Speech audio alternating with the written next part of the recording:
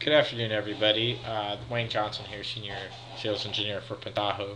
What I wanted to do is give everybody a quick example of how Pentaho can integrate with a third-party LDAP application. For this example here, I'm running a VM image running Windows XP and Pentaho.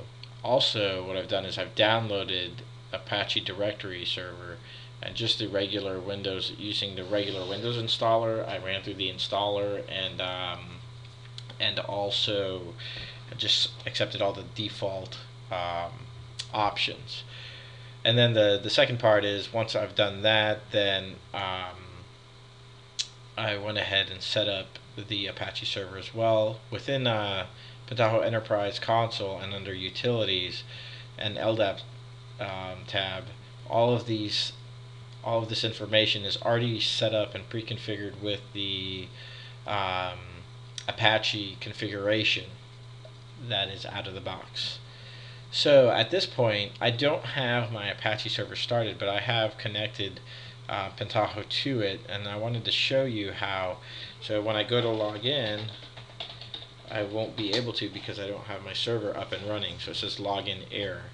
So if I go to my services here, you'll notice here I have my Apache directory server. So let's go ahead and start that now.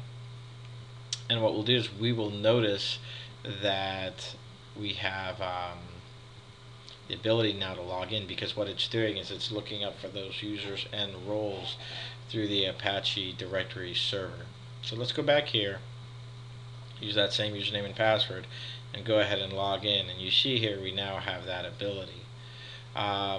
And so while that's loading, let's also take a look at the Apache Directory Studio and take a look at our LDAP and see how we can make some changes there. And just to show you that we are connected, what I'm going to do is I'm going to go ahead and change one of the passwords for one of my users. The Apache Directory Studio is also available from that same website, and you can download it and use it to configure and manage your Apache directory server. So here, while we're waiting for that to load, we're just going to go ahead and log out.